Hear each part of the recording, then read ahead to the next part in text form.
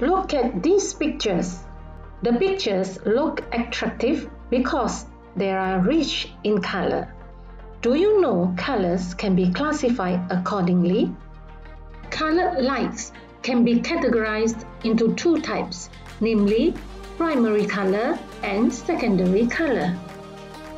The primary color is the basic color that cannot be produced through color mixing. Red, green, and blue are primary colors. Observe the animation above. When we add two primary colors together, they form a new color. These newly formed colors are known as secondary colors. Can you name these colors? They are yellow, magenta, and cyan. What will happen when we add all the three primary colors together? Combination of all three colors will produce white colors. Mixing of light of different colors to form a new color is called the addition of colors.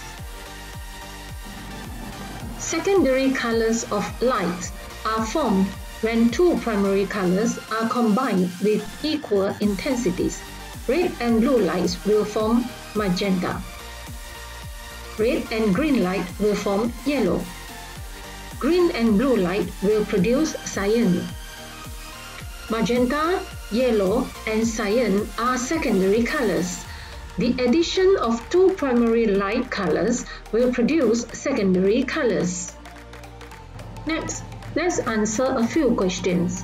What is the color formed when red light and blue light are mixed together? The answer is magenta. What is the color formed when green light is mixed with red light? The answer is yellow. What color is formed when blue and green light mix together? The answer is cyan. The screen of a color television is actually made up of thousands of tiny spots of red, green, and blue colors. Addition of these primary colors produces various attractive colors in the pictures displayed on the screen. The colors displayed on the television screen is the mixture of these three primary colors.